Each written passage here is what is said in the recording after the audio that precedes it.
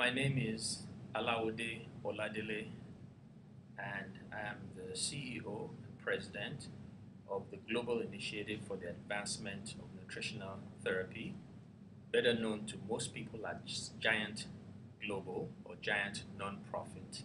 I had done most of my postgraduate work in the United States. I was able to witness the development of drugs that were very effective against HIV, drugs that save lives, drugs that prevent the transmission of HIV from mother to child. Going back to West Africa, the saddest part, I think, of my life at that point in time was to be able to hold a child that had HIV and to watch that child die. What struck me was that we had an effective way of preventing the transmission of HIV from mother to child, but a significant number of individuals in West Africa did not have access to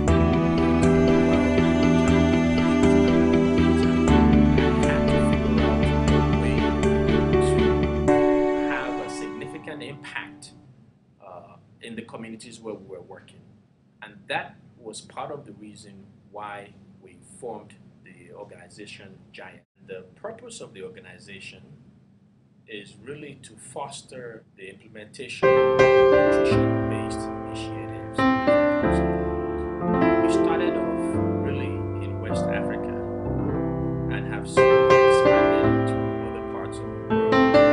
Each project is specific to the community, and what we really do is we respond to the needs of the particular community that we're working with.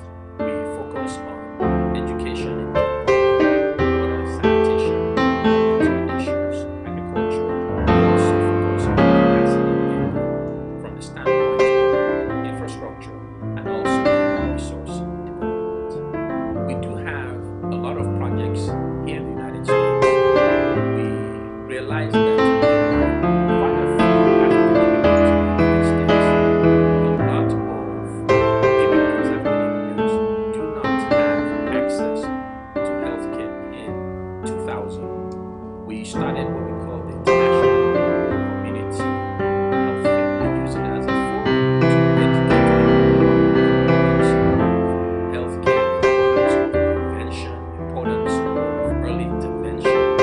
For us, it was an attempt to bring healthcare to the immigrants that were here. That's part of the reason why I'm doing what I'm doing today, which is to serve not only as a clinician seeing patients, but to act as a mentor for graduate students, medical students, public health students.